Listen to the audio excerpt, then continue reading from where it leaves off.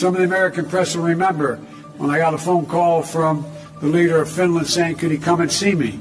And he came the next day and said, will you support my country joining NATO? We got on the telephone. He suggested we call the leader of Switzerland. Switzerland, my goodness, I'm getting really anxious here about expanding NATO. Sweden. And what happened was, we got on the phone and she asked if she could come the next day to want to talk about joining NATO.